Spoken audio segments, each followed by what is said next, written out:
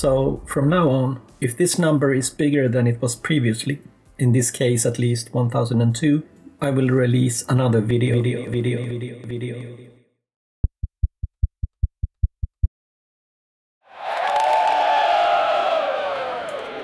Okay, enough of that. The clamp on the lamp does obviously not fit my daughter's IKEA shelf, so let's build an adapter for it. We'll start off by creating a mock-up for the actual shelf, so that we'll get some crucial dimensions correct.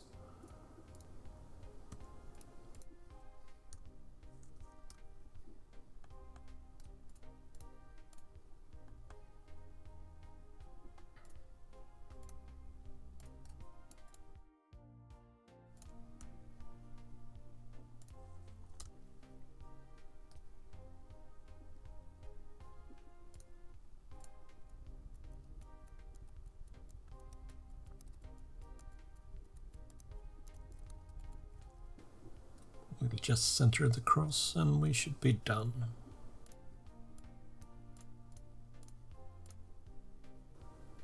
Or maybe not. We need to remove those additional lines to make the sketch correct. There we go. There's one small detail left to do. The top and bottom sides of the shelf are slightly larger than the sides. They stick out about 2 millimeters on each side. So let's fix that with a simple extra pad, and then we'll mirror the pad along the horizontal axis. So now we can create a shape binder so that we can use it as a reference for our adapter. The adapter needs to be the active body, and the shelf needs to be selected before pressing on the shape binder icon. Then we need to hide the shelf part so that it's not in the way when we are trying to click on the shape binder reference.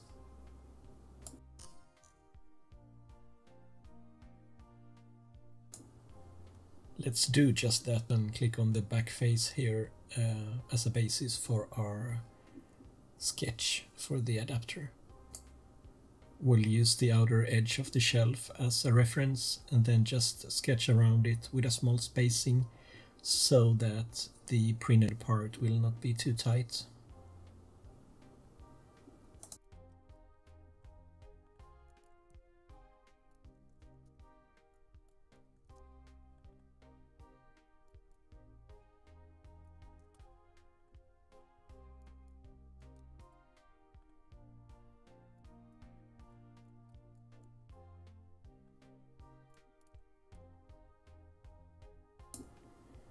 .2 millimeters is usually a go-to for me when I want to have some margin.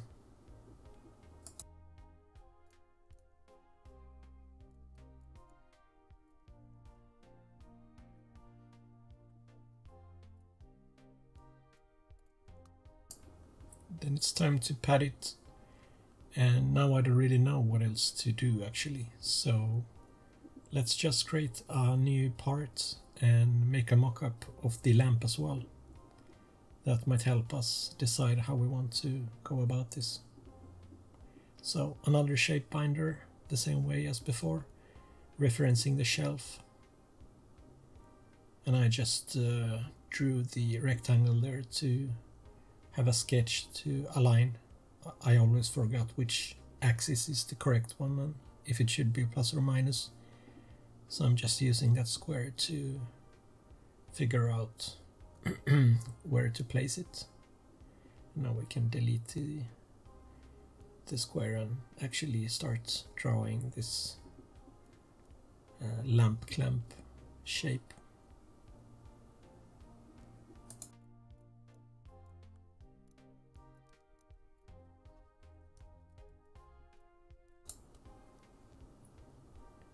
This fiddling never gets old, and it happens if you set the constraints in the wrong order. So yeah, it's always fun to try to figure out which line is which after they get all tangled up.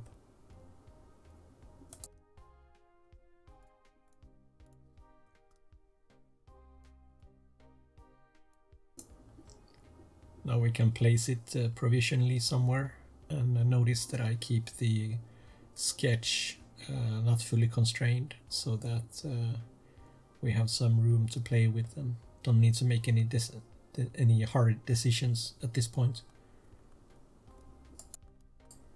And then we need some fillets as well. This poses a smaller problem when we need to create the next parts, because we don't have a center point here, so we need to make a line between them and add a centered point on the line to be able to create this circle in the middle.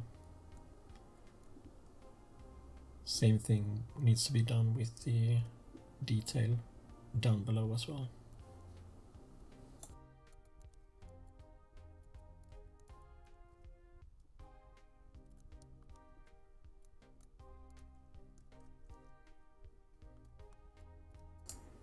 Sometimes you can get really far by just keep on extruding cylinders.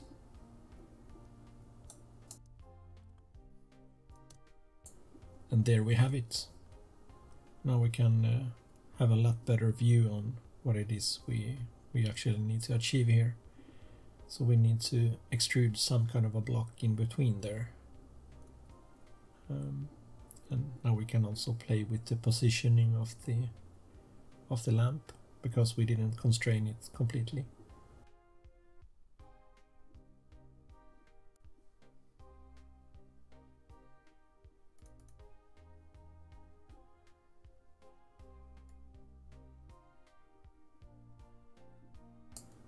We can make the mock of our lamp more useful by creating another shape binder for this as well. So let's do that. Let's make the adapter the active body, which we didn't here. It needs to be in bold like that, and then we select the lamp and press the shape binder button. Now we have a shape binder, and we can hide the lamp like that. So now we could use the back face here as a reference when we pad the adapter to have something to squeeze on. So let's create a new sketch and use the new shape binder as a reference.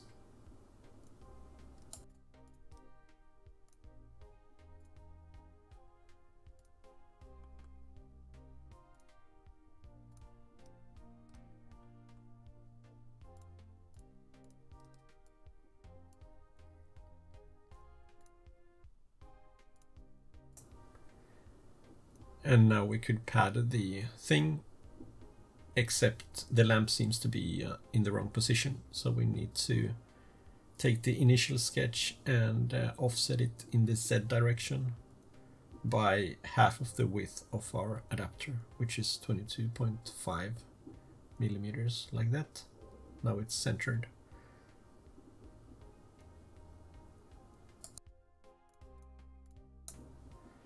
And now we can pad our sketch here. Let's use the other end of our adapter. So let's pad it up to face, the back face, like that. And now we can see that it's padded all the way to the end of the clamp. And this is the fun part here, that if we go back to the initial sketch of the lamp and move it, then we can see that our adapter actually follows the position. The lamp is quite heavy, so I'm worried that without any support on the sides of that ledge, the thing might break off. And also it would be nice to have something that hides the clamp a bit. So for completeness sake, let's first add a wing screw to the clamp, so that when we build the rest, we don't have anything that interferes with the handling of that screw. Since the lamp is not centered at the origin, we selected the two corners of the lamp and created a datum plane. So now we have a central point where we can add the wing screw detail. And after a few failed attempts in clicking the right buttons, I finally managed to do it correctly. And now we can create a sketch on this plane and just draw the wing screw part here. All I care about is the width of the wing screw that I measured to be 35 millimeters or so. So let's just draw something that resembles the thing. And then we can pad it symmetrically like that and fillet the edges, and yeah, that's good enough for me. So now we have a good idea of the physical constraints that our adapter has. As we can see exactly where the clamp is placed. So now we can do the same thing with a datum plane, this time on the adapter, to create the center line or a center plane. So now we can add symmetric features on both sides of the clamp. The lamp is quite heavy, so we'll add some supports on the adapter under the ledge, just by creating a triangle here.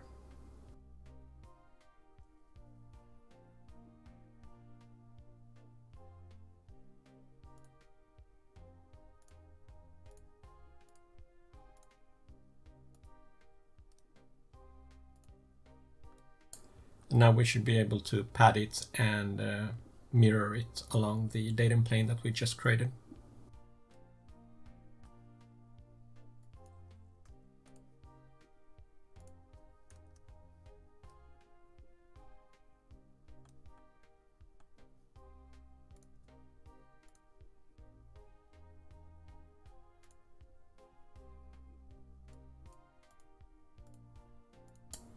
There we go. We still haven't really figured out how to fasten it to the shelf, but let's focus on that now. I realized that I prefer to align the adapter to the most protruding part of the shelf, so I'll just move it slightly like this. And now we can pad the side of the thing with some sketches and try to grab onto the shelf somehow.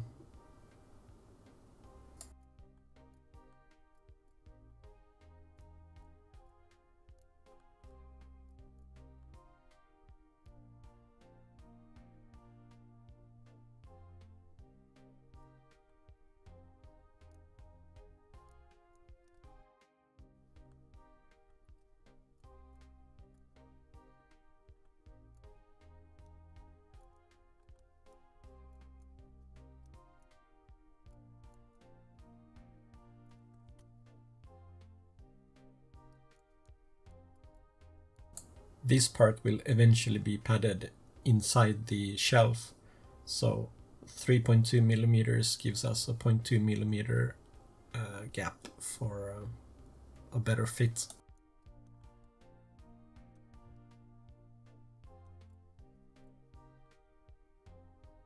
Now we have the backside done, and now we need to extrude that little L shape inside the shelf with the 3 millimeter thickness.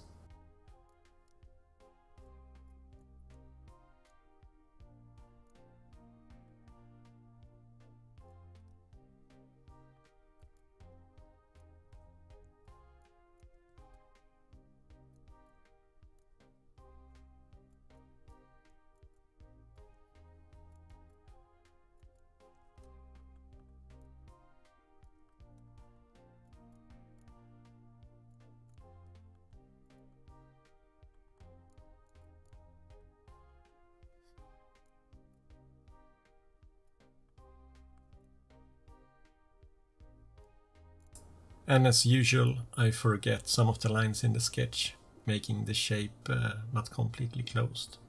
There we go. Let's just increase the padding a bit, and yeah, I think that's good.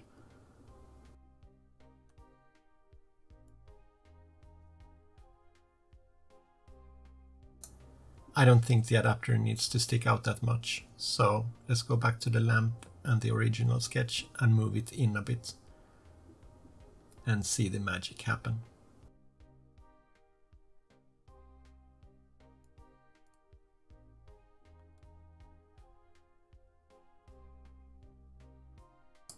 I accidentally moved the lamp down too much, so let's correct that.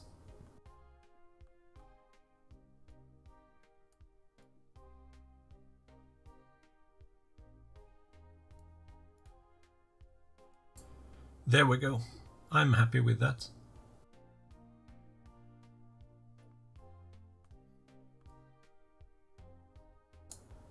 Nothing seems to be in the way when using it, so I think it's time to fillet a couple of edges and then create a mesh. If you like these kinds of videos, please let me know and I will create more. Also, give me some suggestions if you want me to change something about how I do these videos. Let's click OK and see the magic happen.